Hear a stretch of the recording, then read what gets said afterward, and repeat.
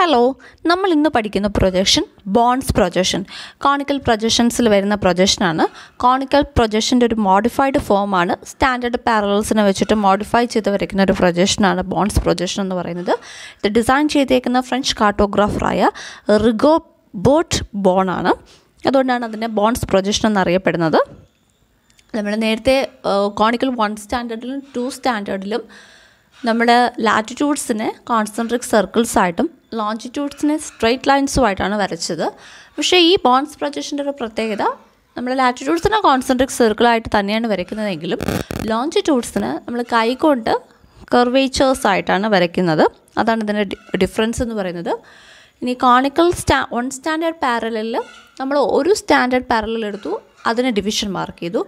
Conical 2 standard പാരലലിൽ 2 standard parallels എടുത്തു, അതിന് division mark ചെയ്തു. ബോൺസ് പ്രൊജക്ഷൻ്റെ പ്രത്യേകത എന്ന് പറയുന്നത്, നമുക്ക് എത്ര പാരലൽസ് ആണോ ഉള്ളത് അതെല്ലാം നമ്മൾ സ്റ്റാൻഡേർഡ് പാരലൽസ് ആയിട്ട് എടുക്കുകയും അതിന് ഡിവിഷൻസ് മാർക്ക് ചെയ്തിട്ട് വരയ്ക്കുന്ന പ്രൊജക്ഷനാണ് ബോൺസ് പ്രൊജക്ഷൻ. അപ്പോൾ ഒരു ക്വസ്റ്റ്യനിലോട്ട് പോവാം. Draw A bones projection for an area lie between 20 to 80 degree north latitude and 120 west to 90 degree east longitude on a scale of 1:160 million with an interval of 15 degree. അപ്പോൾ ആദ്യം നമുക്ക് ചെയ്യേണ്ടത് reduced radius of the earth കണ്ടുപിടിക്കുക. Reduced radius of earth. Reduced radius of the earth കണ്ടുപിടിക്കേണ്ട formula actual radius of earth by given scale. Actual radius of the earth നമുക്ക് 160 divide ചെയ്ത് പോകുന്നത് 640 മില്യണിലാണ്. അതുകൊണ്ട് question തന്നിരിക്കുന്നത് സെൻറ്റിമീറ്ററിലാണെന്ന് മനസ്സിലായി. അപ്പോൾ 640 million divided by 160 million equal to 4 centimetre. അപ്പോൾ നമ്മുടെ R എന്ന് പറയുന്നത് നമുക്ക് 4 സെൻറ്റിമീറ്റർ ആയിട്ട് കിട്ടി. ഇനി നമുക്ക് ആദ്യത്തെ സ്റ്റെപ്പ് വരയ്ക്കാം. ആദ്യം നമ്മൾ ചെയ്യേണ്ടത് 4 സെൻറ്റിമീറ്റർ എടുത്തൊരു സർക്കിൾ വരയ്ക്കുക. അപ്പോൾ 4 സെൻറ്റിമീറ്റർ എടുത്തൊരു സർക്കിൾ വരയ്ക്കാം. 4 സെൻറ്റിമീറ്റർ എടുത്തു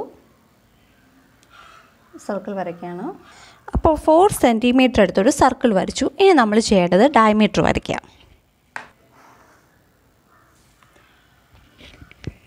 അപ്പോൾ ഡയമീറ്റർ വരച്ചു.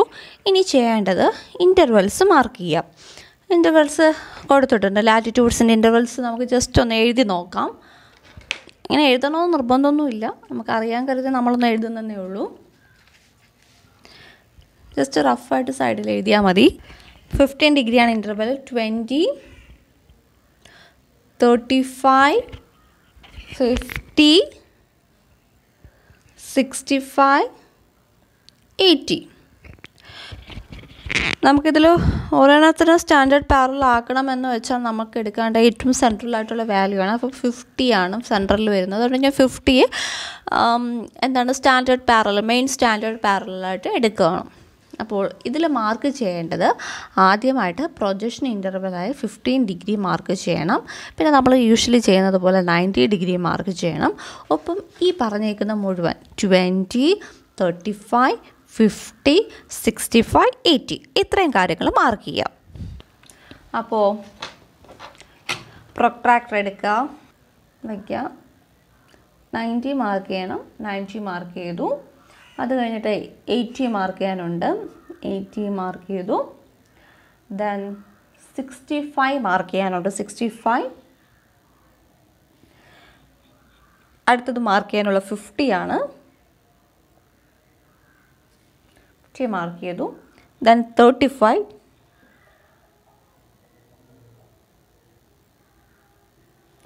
35 മാർക്ക് ചെയ്തു. അടുത്ത 20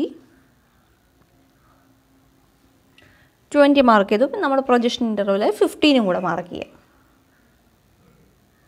ഇതെല്ലാം സെൻട്രൽ പോയിൻറ്റിലോട്ട് ജോയിൻ ചെയ്യാം. സെൻട്രൽ പോയിൻറ്റ് നമുക്ക് പേര് കൊടുക്കാം O. അപ്പോൾ ഓയിലോട്ടെല്ലാം ജോയിൻ ചെയ്യാം. 90, 80, 65, 50, 35, 20, 15. അപ്പോൾ നമ്മൾ മാർക്ക് ചെയ്ത് കഴിഞ്ഞു. ഇനി ചെയ്യേണ്ടത് ഇതിനൊക്കെ പേര് കൊടുക്കുക. എ ബി എന്ന് പേര് കൊടുക്കുക. ഈ ആർക്കിൻ്റെ, അതായത് 15 ഡിഗ്രി ഡിവിഷൻ വരുന്നതിന് എ ബി എന്ന് പേര് കൊടുക്കാം. ഏറ്റവും മുകളിന് എൻ എന്ന് പേര് കൊടുക്കാം. ഇനി നമ്മൾ സ്റ്റാൻഡേർഡ് പാരലലായിട്ട് എടുത്തിരിക്കുന്നത് നമ്മുടെ 50 ആണ് അല്ലേ. ഇതാണ് സ്റ്റാൻഡേർഡ് പാരലലായിട്ട് എടുത്തിരിക്കുന്നത് 50 ആണ്. അപ്പോൾ ഇനി ചെയ്യേണ്ടത് ഈ നോർത്തിൽ നിന്നും ഈ ഒരു പോയിന്റ് നമ്മൾ കുറച്ചുകൂടെ എക്സ്റ്റെൻഡ് ചെയ്ത് വരയ്ക്കുക. 50യുടെ ഈ പോയിന്റിൽ ടച്ച് ചെയ്യുന്ന രീതിയിലൊരു ടാൻജൻറ്റ് വരച്ച് അങ്ങോട്ട് എക്സ്റ്റെൻഡ് ചെയ്യാം. പേര് കൊടുക്കുക. ഞാൻ PT എന്ന് കൊടുക്കുന്നു. PT. അപ്പോൾ ഫസ്റ്റ് സ്റ്റെപ്പ് കഴിഞ്ഞു. ഇനി അടുത്ത സ്റ്റെപ്പ് എന്ന് പറയുന്നത് AB എന്ന് പറയുന്ന ഡിസ്റ്റൻസ്. അറിയാലോ, ഈ AB എന്ന് പറയുന്ന ഡിസ്റ്റൻസ് എടുക്കുക. ഓയിൽ കൊണ്ടുവയ്ക്കുക, അതായത് സെൻട്രൽ പോയിന്റ് കൊണ്ടുവയ്ക്കുക, ഒരാർക്ക് വരയ്ക്കുക. അപ്പോൾ ഓയിൽ വെച്ചിട്ട് ഒരാൾക്ക് വരച്ചു കഴിഞ്ഞിട്ടുണ്ട്. ഇനി നമ്മൾ ചെയ്യേണ്ടത് നമ്മുടെ main divisions പാരലലായ 20, then 35, then 50, then 65, 80. ഈ ഒരു സ്റ്റാൻഡേർഡ് പാരലൽസിനെല്ലാം തന്നെ എക്ക് പാരലായിട്ട് പാരലൽ വരയ്ക്കാം. ആദ്യം നമുക്ക് 20ക്ക് വരയ്ക്കാം. അപ്പോൾ 20ക്ക് വരച്ചു കഴിഞ്ഞു. ദെൻ അടുത്ത 35 ആണിത്. 35ന് വരയ്ക്കാം. 35ന് വരച്ചു. അടുത്ത 50ക്ക് വരയ്ക്കാം. 50ക്ക് വരച്ചു. അടുത്തിന് 65ന് വരയ്ക്കാം. അടുത്തിന് 80ക്ക് വരയ്ക്കാം. അപ്പോൾ എല്ലാ പാരലൽസും വരച്ചു കഴിഞ്ഞു. എല്ലാം കൂടെ വരച്ച് ഇവിടെ നമ്പർ കൊടുത്തു കഴിഞ്ഞാൽ അത് കൺഫ്യൂഷൻ ആവുമെന്ന് വെച്ചിട്ട് ഞാൻ അതിന് പേര് കൊടുക്കുന്നില്ല. അപ്പോൾ 20, then 35, then 50, 65, ഏറ്റവും ലാസ്റ്റ് 80 വരെ വരച്ചു കഴിഞ്ഞു. ഇനി നമ്മൾ ചെയ്യേണ്ടത് ആദ്യം ഒരു ഫ്രഷ് പേജ് എടുക്കുക. നമ്മൾ ചെയ്യേണ്ടത് ഇഷ്ടമുള്ള ഒരു സ്ട്രെയിറ്റ് ലൈൻ വരയ്ക്കുക. ഒരു സ്ട്രെയിറ്റ് ലൈൻ വരച്ചു കഴിഞ്ഞു. ഇനി ചെയ്യേണ്ടത് നമ്മുടെ കോമ്പസിൽ TP എന്ന് പറയുന്ന ഡിസ്റ്റൻസ്, ഈ ടാൻജൻറ്റിൻ്റെ ഡിസ്റ്റൻസ് ഉണ്ടല്ലോ, ഇതെടുക്കുക. ഇഷ്ടമുള്ള ഏതെങ്കിലും ഒരു പോയിന്റിൽ വെച്ചിട്ട് അത് വരയ്ക്കുക. ഇഷ്ടമുള്ള ഏതെങ്കിലും പോയിന്റിൽ വെച്ചിട്ട് അത് വരയ്ക്കുക. അപ്പോൾ അത് വരച്ചു കഴിഞ്ഞു. TP എന്ന് പറഞ്ഞ ഡിസ്റ്റൻസ് എടുത്ത് വരച്ചു കഴിഞ്ഞു. ഇനി ചെയ്യേണ്ടത് ഡിവൈഡറിൽ AB ഡിസ്റ്റൻസ് എടുക്കുക. AB ഡിസ്റ്റൻസ് നമുക്കറിയാം, ഇപ്പോൾ 50 വരച്ചത്. അപ്പോൾ 50ന് മുകളിൽ 2ഉം 50ന് താഴെ 2 ഡിവിഷനും വരും. അപ്പോൾ അതിന് വേണ്ടി മാർക്ക് ചെയ്യാം. 1, 2, അതുപോലെ മുകളിൽ 1, 2. എന്നിട്ട് ചെയ്യേണ്ടത്, നേരത്തെ നിങ്ങൾ എവിടെയാണോ പോയിന്റ് വെച്ചത് അവിടെ വച്ചിട്ട് ഈ എല്ലാ പോയിന്റ്സിലും കൂടെ കോൺസെൻട്രിക് സർക്കിൾസ് വരയ്ക്കുക.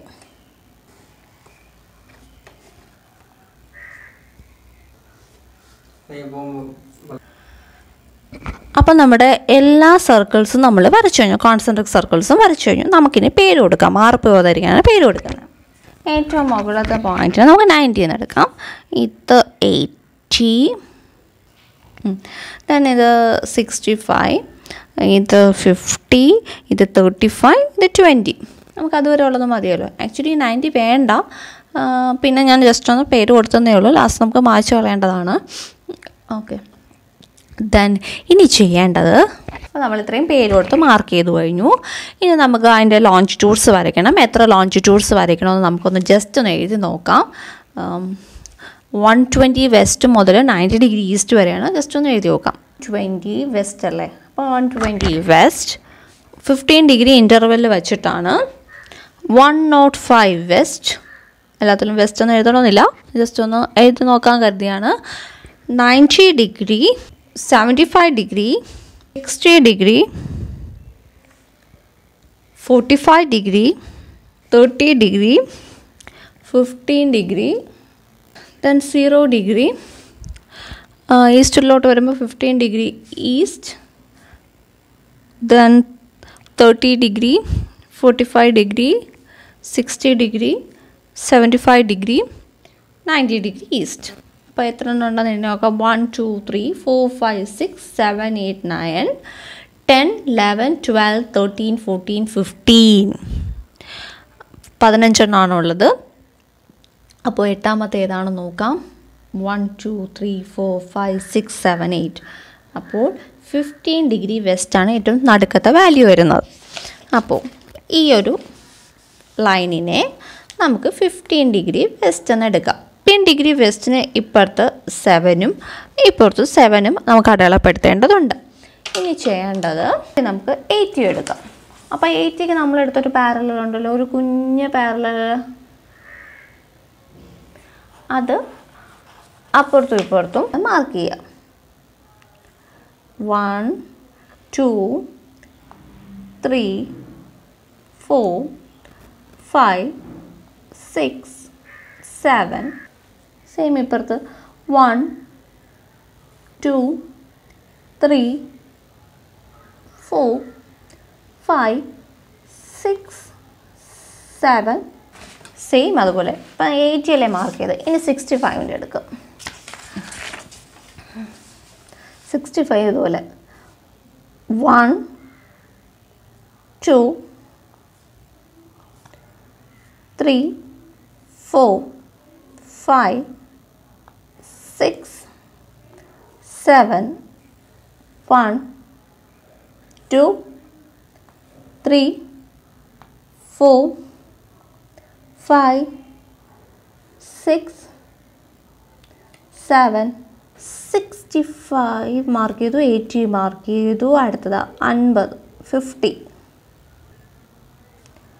1 2 3 4 5 6 7 1 2 3 4 5 6 7. then ini 35. 1 2 3 4 5 6 7. what to say? 1 2 3 4 5 6 7. then 20. 1 2 3 4 5 6 7. Same ഇപ്പുറത്ത് 1 2 3 4 5 6 7. എല്ലാ ലാറ്റിറ്റ്യൂഡ്സിലും അതായത് എല്ലാ പാരലൽസിലും നമ്മൾ അതിൻ്റെ ഇൻ്റർവൽ മാർക്ക് ചെയ്തു. ഈ ഒരു കുഞ്ഞു കുഞ്ഞു പാരലൽസിൻ്റെ ഇൻ്റർവൽ മാർക്ക് ചെയ്തു. പിന്നെ ബാക്കി എല്ലാത്തിലും നമ്മൾ ചെയ്തത് സ്കെയിൽ വെച്ച് വരച്ചതാണ്. ഇത് സ്കെയിൽ വെച്ചല്ല, നമ്മൾ റഫ് ഹാൻഡ് വെച്ച് വേണം വരയ്ക്കാൻ. അതും എല്ലാ പോയിൻറ്റ്സ് ഉണ്ടല്ലോ, എല്ലാ പോയിൻറ്റ്സിനെ തട്ടുന്ന രീതിക്ക് നമ്മളൊന്ന് ജസ്റ്റ് ഒന്ന് വരയ്ക്കുക.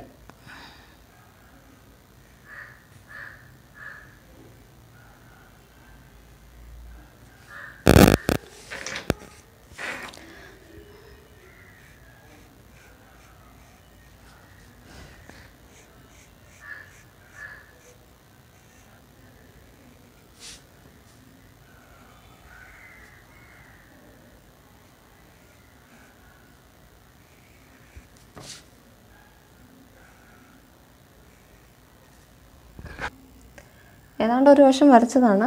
അതായത് ഈ എല്ലാ പോയിൻറ്റ്സും ഉണ്ടല്ലോ, എല്ലാ പോയിൻറ്റ്സും ചേർത്ത് വരയ്ക്കണം. ഈ വരയ്ക്കുമ്പോൾ ശ്രദ്ധിക്കേണ്ടത് നമ്മൾ ഒടിഞ്ഞൊടിഞ്ഞ് വരയ്ക്കാൻ പാടില്ല. ഇപ്പോൾ ഇതിങ്ങനെ നിർത്തി ഇതിങ്ങനെ നിർത്തി അങ്ങനെ വരയ്ക്കാൻ പാടില്ല. പകരം എല്ലാ പോയിൻറ്റ്സും കൂടെ ചേർത്ത് ഒറ്റ ഇതായിട്ട് ഇങ്ങനെ പോകുന്ന രീതിക്ക് വേണം വരയ്ക്കാൻ. ഫൈനൽ ഫിഗർ ഞാൻ കാണിച്ചു തരാം. അപ്പോൾ ഇതാണ് ഫൈനൽ ഫിഗർ. ഞാൻ റഫ് അത്രയും ഇതായിട്ട് വരയ്ക്കാത്തതെന്ന് പറഞ്ഞാൽ അത് വരച്ചെടുക്കാൻ ഏതാണ്ട് അരമണിക്കൂർ മുതൽ 1 മണിക്കൂർ വരെ സമയം എടുക്കും നല്ല രീതിയിൽ വരച്ചെടുക്കാൻ വേണ്ടിയിട്ട്. അപ്പോൾ അത്രയും സമയം എനിക്ക് ഇല്ലാത്തതുകൊണ്ടാണ് ഞാനത് വരയ്ക്കാത്തത്. അപ്പോൾ നിങ്ങൾ വരയ്ക്കുമ്പോൾ അത് സമയം എടുത്ത് തന്നെ വരയ്ക്കുക. ഷേപ്പ് ഇങ്ങനെയാണ് കേട്ടോ. ബോൺസ് എന്ന് പറയുമ്പോഴത്തേക്കിനും കൈ കൊണ്ടാണ് വരയ്ക്കേണ്ടത്. അപ്പോൾ കൈ കൊണ്ട് വരയ്ക്കുമ്പോൾ അത് ഇങ്ങനെ പൊങ്ങി വരത്തക്ക രീതിയിൽ വരയ്ക്കണം. അപ്പോൾ കുറച്ച് വേരിയേഷൻസൊക്കെ വരും, എങ്കിലും അഡ്ജസ്റ്റ് ചെയ്തൊന്ന് വരയ്ക്കാം. അപ്പോൾ ഇതാണ് ബോൺസ് പ്രൊജക്ഷൻ എന്ന് പറയുന്നത്. ഓക്കെ, ബോൺസ് പ്രൊജക്ഷൻ്റെ പ്രത്യേകത അപ്പോൾ അറിയാമല്ലോ. ലാറ്റിറ്റ്യൂഡ്സ് എന്ന് പറഞ്ഞാൽ കോൺസെൻട്രിക് സർക്കിൾസ് ആണ്. പക്ഷേ ലോഞ്ചിറ്റ്യൂഡ്സ് എന്ന് പറയുന്നത് not A straight lines, but they are കർവേച്ചേഴ്സ് ആയിട്ടാണ് നമ്മൾ വരയ്ക്കുന്നത്. ഓക്കെ, ബോൺസ് പ്രൊജക്ഷൻസ് നമ്മൾ വേൾഡിലെ ലാർജ് കോണ്ടിനെൻസും ലാർജ് കൺട്രീസൊക്കെ വരയ്ക്കാൻ വേണ്ടിയിട്ടാണ് ബോൺസ് പ്രൊജക്ഷൻ യൂസ് ചെയ്യുന്നത്. പക്ഷേ എന്ത് ചെയ്യാം, നമ്മുടെ ഏഷ്യ ഒന്നും നമുക്ക് അത്രത്തോളം റെപ്രസെൻറ്റ് ചെയ്യാൻ പറ്റില്ല. അപ്പോൾ അതിന് മുമ്പ് നമ്മൾ സ്കെയിൽ എഴുതിയില്ല. അപ്പോൾ സ്കെയിൽ എഴുതണം. സ്കെയിൽ എന്ന് പറയുന്നത് നമുക്കറിയാം 1:160 million ആണ്. ബോൺസ് പ്രൊജക്ഷൻ മുകളിൽ ഹെഡിങ് എഴുതണം. അപ്പോൾ ഇതാണ് നമ്മുടെ ബോൺസ് പ്രൊജക്ഷൻ. അപ്പോൾ കുറേ സമയം എടുത്ത് വരയ്ക്കാം എന്നൊരു പ്രൊജക്ഷനാണ്. എല്ലാത്തിലും എല്ലാ കോൺസെൻട്രിക് സർക്കിൾസിലും നമ്മൾ അതിൻ്റെ ഇൻ്റർവെൽ മാർക്ക് ചെയ്യുക.